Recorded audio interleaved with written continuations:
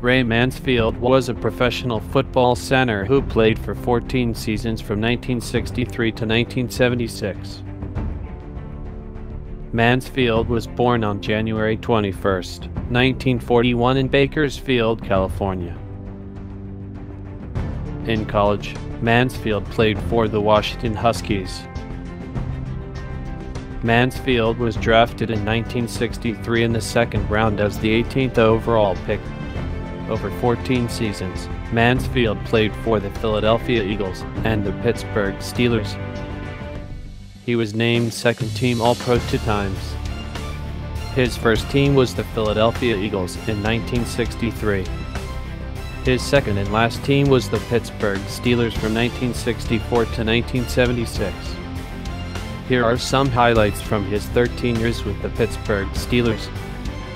In 1975, he won the Super Bowl championship. In 1976, he won the Super Bowl championship. He passed away on November 3, 1996 in Grand Canyon, Arizona.